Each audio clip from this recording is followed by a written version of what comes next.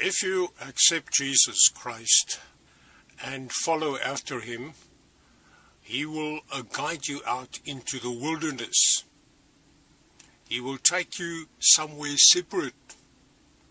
You will go with him alone so that he can teach you his ways and that you can get to know him. He is the God of the wilderness.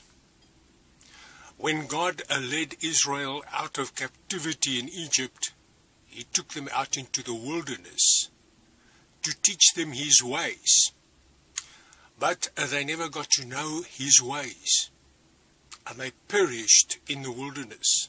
Only their children went through into the promised land. When Jesus Christ called the Apostle Paul, he took him out into the wilderness. He took him separate so that he could teach him his ways, so that the Apostle Paul could get to know Jesus Christ. We read the words of Paul in Galatians chapter 1, verse 11. For I would have you know, brethren, that the gospel which was preached by me is not according to man. For I neither received it from man, nor was I taught it, but I received it through a revelation of Jesus Christ. Paul did not go to the other disciples. He did not go for Bible study. He went alone with Jesus Christ. And he received the gospel that he preached through revelation. Not from books, not from other people. I read further. For you have heard of my former manner of life in Judaism, how I used to persecute the church of God beyond measure and tried to destroy it, and I was advancing in Judaism beyond any of my contemporaries among my countrymen, being more extremely zealous for my ancestral traditions.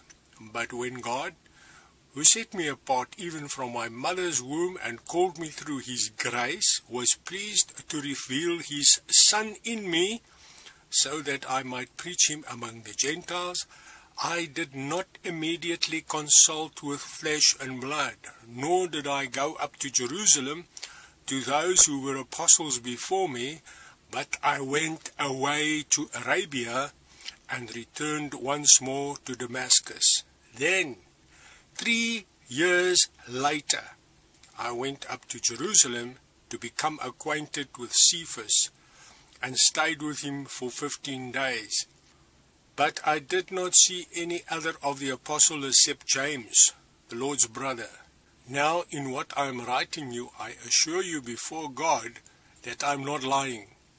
Then I went into the regions of Syria and Cilicia. I was still unknown by sight to the churches of Judea, which were in Christ.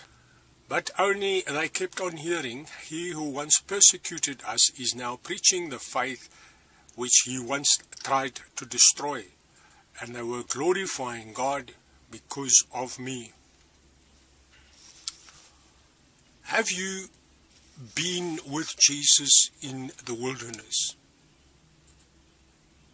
Have you got to know him for real? Did you receive revelation from Jesus Christ?